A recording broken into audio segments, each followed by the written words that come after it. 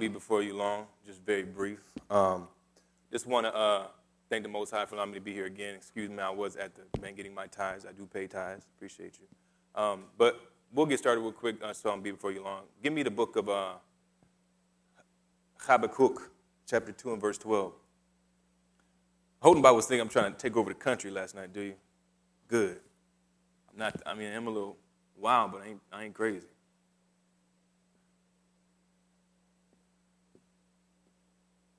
Habakkuk. But regardless if I take it over or not, they got something coming to them. I don't have to take them over for them to get their just reward. Matter of fact, other brother, give me the book of Uyakra, chapter 19. And give me about verse 28. We'll start there. That's not ooh.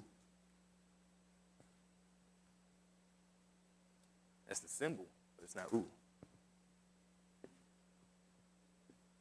Uyakra. What did I say? 19, about 28, yeah. But make no mistake, everybody that does wrong got something coming to them. Whether you're a person or whether you're a country, whether you're a kingdom, whether you're a nation, no matter what, you got something coming to you when you do wrong. And this country definitely got something coming to them.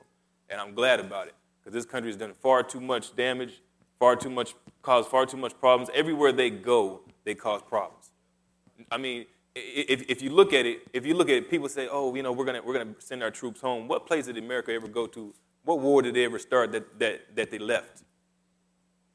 Korean War, got a base in Korea. Iraq, they got a base in Iraq. Japan, they got a base in Japan. So they talk about leaving. They talk about, oh, we're gonna pull our troops out. We're gonna leave. They've never left anywhere. It's all lies, and yet people believe in people. People just soak up this nation, this people, that run this nation like they're just the grandest people on planet Earth. Like this country is the best country on earth, but it's not. It's one of the most wicked ones, because they pay homage to Rome, and Rome pays homage to Egypt. So in essence, everybody paying homage to Egypt, but they got coming to them. Everybody does. So give me that Habakkuk 2 and 12. Matter of fact, give me 2 and 11 first. 2 and 11.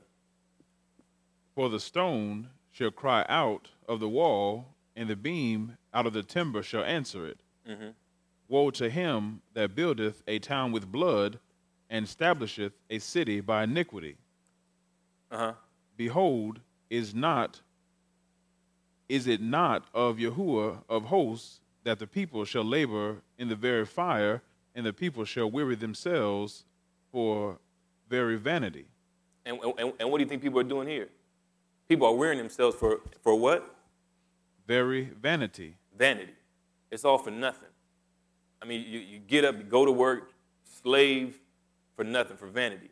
All because we see advertisements on the TV and it influences us to want to go achieve these things. But in reality, all this stuff means nothing. It means absolutely nothing.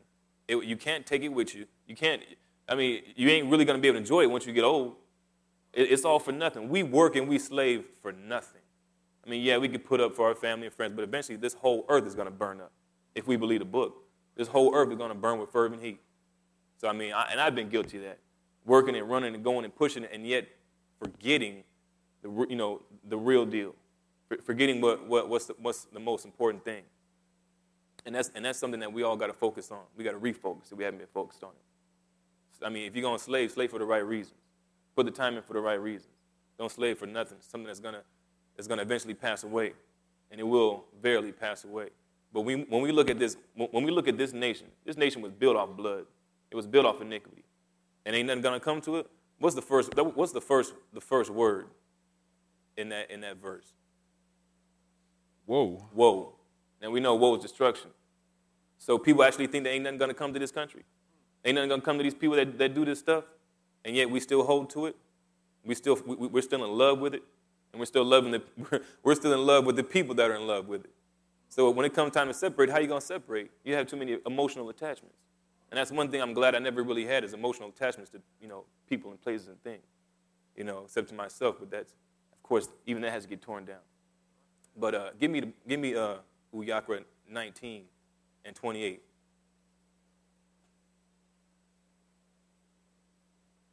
We look at, no matter what region you look at, West Coast, East Coast, Dirty South, Midwest, whatever your allegiance is or whatever it was, every last inch of this place is wicked. West Coast is wicked. East Coast is wicked. Dirty South is wicked. All of it's wicked. All of it's wicked. Peach State is a gay state. Good. But the thing about it is, so is California. So is New York. I mean, Utah is actually the gay capital of America now. But a lot of that's kept quiet because that's where a lot of white folks stay. So they don't want to let that be known. But actually, Salt Lake City is actually the gayest city in America. People still think it's San Francisco. Nope, they pass them. Those Mormons are homosexual. They love each other, especially the men. But give me that that Uyakra. Uyakra chapter 19 and verse 28. What's that say? What's the law say? Ye shall not make any cuttings in your flesh for the dead, nor print any marks upon you. I am Yahuwah. Do not prostitute thy daughter to cause her to be a whore, lest the land fall to whoredom, and the land become full of wickedness. Which is happening as we speak. I mean, you got grown women, grown mothers trying to dress up as little girls, and they're trying to dress up their little girls as grown women. Just foolishness. I mean, it's like, okay, once you reach a certain age, it's about time to turn it off. You ain't got it no more. Just turn it. Still, I mean, you got 45, 50-year-old women still trying to walk around with miniskirts. Yeah. What are you trying to accomplish? Yeah. Take your old cougar behind somewhere else and go to a nursing home somewhere. I mean, you ain't got it no more after that point. Stuff starts sagging and it ain't feel the same. Stuff ain't tight as it used to be. It's just a bunch of mess. So I mean, any cougars watching, go ahead, put that long dress on, put that long skirt on, cover your head, cover up your blouse, and keep it moving, because you ain't got nothing to look at anyway. But keep going. You shall keep my Shabbat. I haven't had much to eat today. I'm tired. So just go ahead, bear with me. You shall keep my Shabbats. Give you Snickers. Go ahead. And reverence my sanctuary. I am Yahuwah. Regard not them that have familiar spirits, neither seek after any wizards to be defiled by them. And how many of these so-called preachers got familiar spirits? A lot of them do. That's why they can so-called prophesy the way they can. A lot of them do. But one thing about when you mess around with that realm, with that world, it's only a matter of time before your world comes crashing down. It's only a matter of time. You can't put your heart and trust in that world, in that realm, and actually think that's actually going to last. It's not going to last. It's not going to last. That's why all these singers and actors and all these Hollywood people, they don't have longevity with their stuff. Eventually, that little spirit fails them. That little demonic spirit fails them. Their career ends up falling apart, or they end up dying, which they're all bound to do. But even these so-called prophets, that spirit is going to fail them because it's not enduring. It's not a continual spirit. It's not a continual ruach. So what else is it going to do? It's going to fail. But yet they put so much heart. They put so much trust in that, and it's going to fail them. It's failed a lot of them already, and it's going to fail the rest of them. But you got people that sit in these congregations, in these churches, and they put their trust in these people with these familiar spirits. But he said, matter of fact, not just them, but all these little houses around here where they got mother so-and-so or sister so-and-so, palm reader and all that stupid crap. I mean, it's all over the place. I'll give you a discount, read your palm. I really feel like blowing some of these places up, but that's the white part talking. So, I mean, but really, you weren't even, we as a people weren't even allowed, or we weren't even supposed to suffer a wish to live. We really weren't. But yet and still nowadays, people flocking to him. Even that actress Sanaa Lathan, like they said that she had like 5 different soothsayers she goes to, 5 different palm readers. Like they actually had they played a trick on her in that show Punk'd, where they had some happen to her, but they said she had like 5 different familiar spirits that she goes to, or 5 different little women, or 5 different people. Yet still people love these people. They watch these people. They support these people. It's not just her, it's a whole bunch of them. Yet still, they love him. She's the finest one out there, but she ain't. She's one of the best actors, but she's not. But it's not just her, it's a whole bunch of them. Yet still, people love this stuff. You got to understand how dangerous that is when you love somebody that's seeking after these people. Because we weren't supposed to seek after them. Right. But keep going. I am Yahuwah, your Elohim. Mm-hmm. Thou shalt rise up before the hoary head, and out of the face of the old man, and fear thy Elohim. I am Yahuwah. And if a stranger sojourn with thee in your land, ye shall not vex him. Mm-hmm. But the stranger that dwelleth with you shall be unto you as one born among you. Mm-hmm. And thou shalt love him as thyself. For ye were strangers in the land of Mitzrayim. Mm-hmm. And I am Yahuwah, your Elohim. Ye shall do no unrighteousness in judgment, in meat yard, in weight, or in measure. Mm-hmm. Just balances, just weights, a just ephah, and a just tin shall ye have. I am Yahuwah, your Elohim. Now, how much of this have we broken?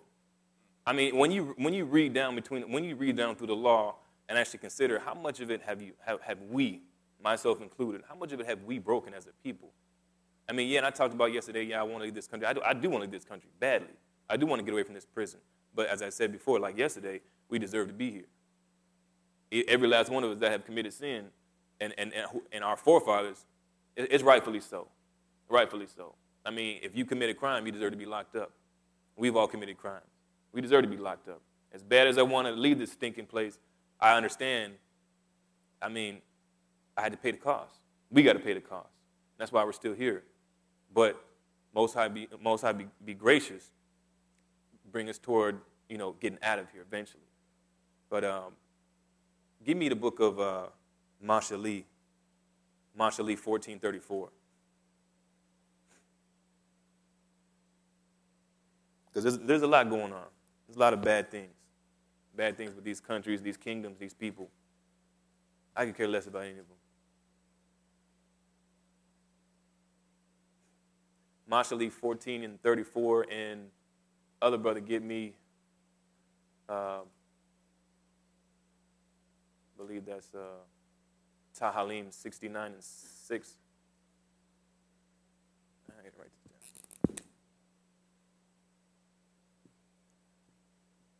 down. Mashali.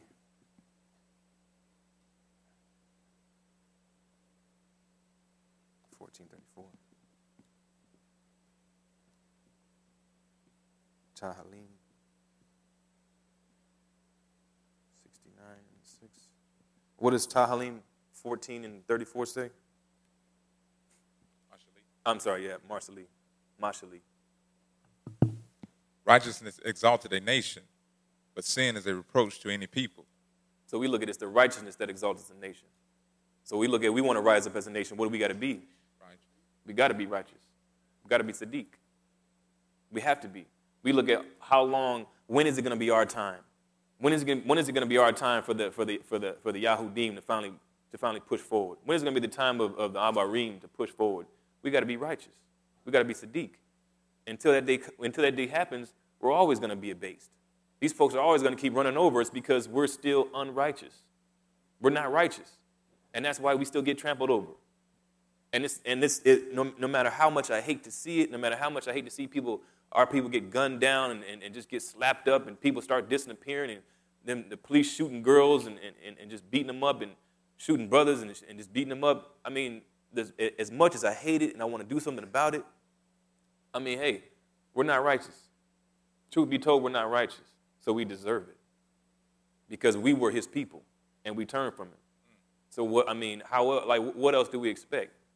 What other outcome do you expect when you're unrighteous? Because he said righteousness, Sadiq, exalts a nation. So if we want to rise up, we got to be righteous. If we want to take these chains off, we got to be righteous. That's right. But sin is a reproach to any people. But give me that Tahalim 69. And so anybody wondering why we haven't rose up yet? Because we're still unrighteous as a people. Not just the people in this room as far as, it's just us. No, it's bigger than us. It's the Abarim. It's the Yahudim as a whole. As a people, as a nation, we're still unrighteous. That's why we can't go nowhere. That's why we can't raise up. But Tahalim 69:6, what's that say? Let not them that wait on thee O Yahuwah, Elohim of hosts, be ashamed for my sake. Let not those that seek thee be confounded for my sake, O Elohim of Yasharal. Because for thy sake I have borne reproach, shame hath covered my face. I am become a stranger unto my brethren, and an alien unto my mother's children. Now give me Romans 15:3. Romans 15:3.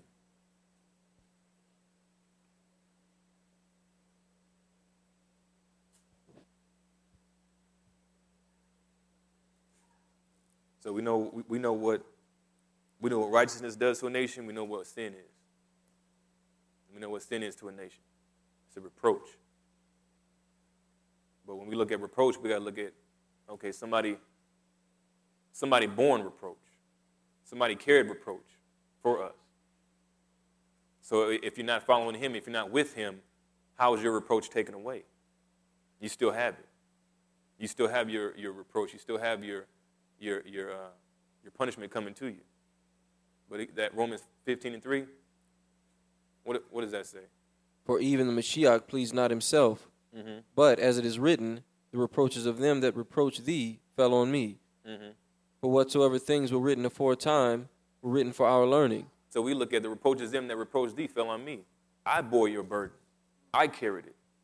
We talk about, sin is reproach to any nation, or righteousness exalted nation, and sin is reproach to any people. Well, I took your reproach. But if you're not with me, if you don't believe in me, then how is your reproach taken away? How is you're still in your sins? You're still in your sins if your sins haven't been washed away. So you still have your reproach. If you don't believe in Yahusha, if you don't follow his path and walk his steps, you still have your reproach. You ain't covered. You ain't free. You still got your reproach. You still got your shame. It's still covered. It still covers you. Your shame still covers you. Your reproach still covers you. But the only way to get out of that, you have to believe on him. You have to believe on him. You have to believe on Yahusha, because he's the one that took your reproach away. Give me the book of Kaf Alaf 2 and 21. Kaf Alaf 2:21. And then other brother, give me the book of Daniel 9:26. I mean, because there's a way out. If anybody wants a way out of reproach, there's a way out. Whether in here or watching, there's a way out. But there's some things you got to do to get out of it. There's a belief that you have to get out of it.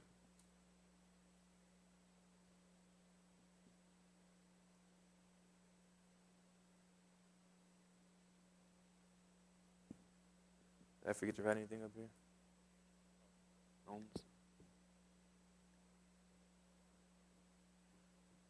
Going back in time. That's right. Kaf Alaf. Go ahead with that. Kaf Alaf. Verse 21. Yes. For even hereunto were ye called, because the Mashiach also suffered for us, leaving us an example, that ye should follow his steps, who did no sin, neither was guile found in his mouth. So he did no sin. He didn't have reproach. He didn't have it. We did. So, like, when we look at it, what right do we have to live, unsadiq, and still believe that we're actually going to be taken up with him? To believe that we're going to get out of the reproach that's going to come on this land and everybody who is a part of it, and not just this land, but all lands that commit sin. So we actually believe that we're going to get out of it when he was the only one that wasn't guilty of it, and we still won't believe in him. We still won't put our trust in him and walk in his ways and seek his paths. We still won't believe in him, as the scriptures say. Because it all lines up to him. It all, what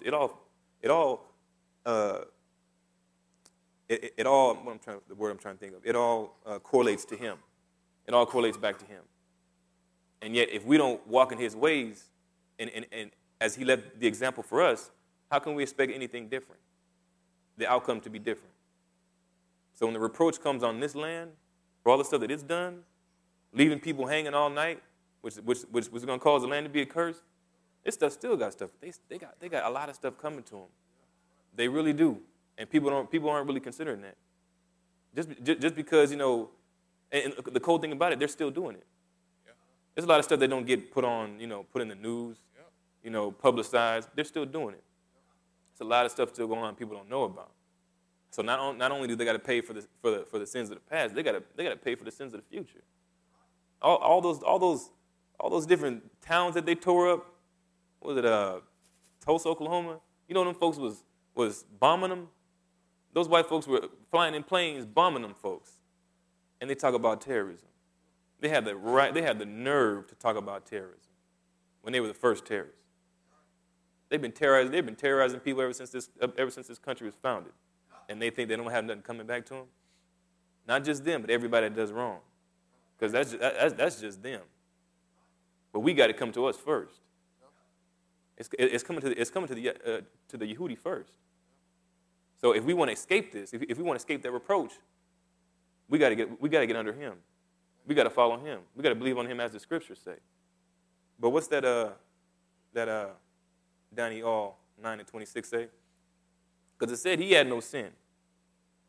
Koph testified who did no sin, neither was God found in his mouth. So what he went through, it wasn't for itself. It wasn't for itself. It was for all of us. All of us. All of the stuff that we've done. And some are still doing stuff. But go ahead with that, Daniel 9:26. And after 62 weeks shall the Mashiach be cut off, but not for himself. But not for himself. That's the key, right? That's the key word right there. He'd be cut off, but not for himself. So when we look at what he had to go through, give me that. What's that? That Matthew 27:46.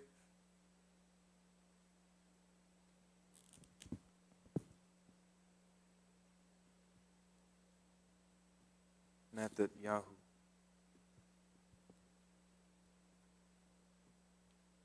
think that's. Give me 45, just to be sure.